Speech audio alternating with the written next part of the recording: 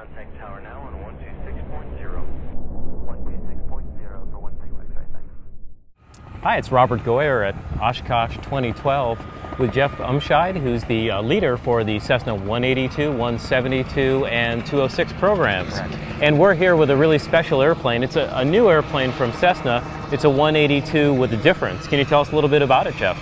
Yes, this is the new Turbo 182 NXT, and what we've done is we've added the SMA Jet-A fueled engine to it. So that's a diesel engine, I take it. A Jet-A fuel burning engine. We've taken the proven confidence, the proven performance of the Turbo 182, and we've married it with the SMA Jet-A engine. It's a 230 horsepower engine, and then we've also worked with leveraging Lycoming to have their field support network be able to help customers.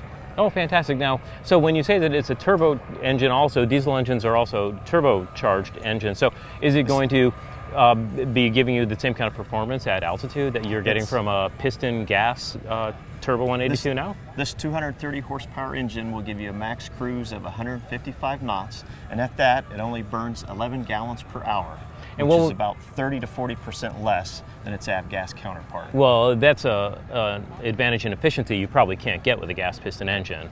Right. So what are the other advantages of going with a Jet-A engine as opposed to a 100 low lead burning engine? There's several benefits. First thing you'll notice is what a simple plane it is to fly. It's got a single power lever, it's got a constant speed prop. The engineers put on a really cool throttle quadrant. You just give it 100% at takeoff, then pull it back to 90%. It's very easy to fly.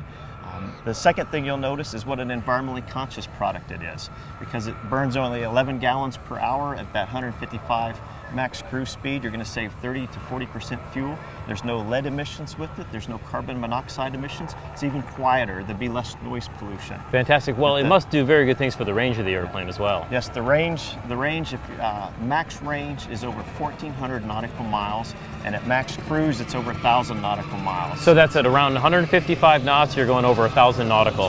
That's correct. Well, that's fantastic. So those numbers are way better than the previous Turbo 182 then.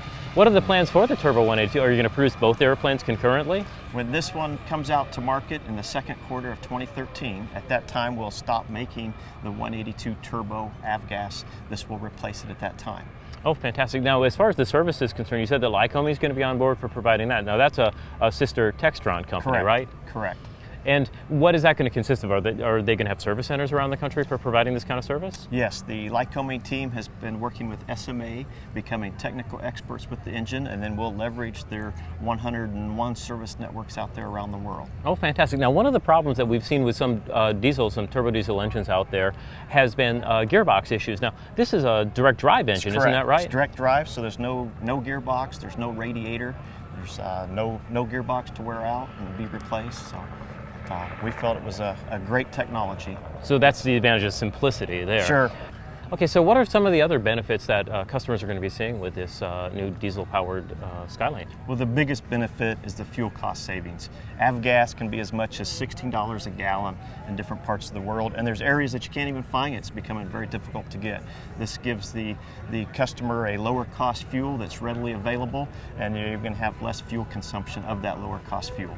But I'm guessing you're thinking it's going to be a good seller in the United States and Sure. North America as well, because you're discontinuing the gas piston model.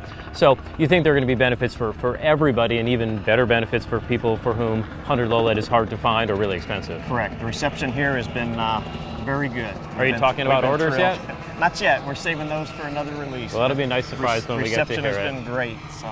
Well, fantastic. Well, from Oshkosh 2012 with Jeff Umscheid from Cessna Aircraft, it's Robert Goyer.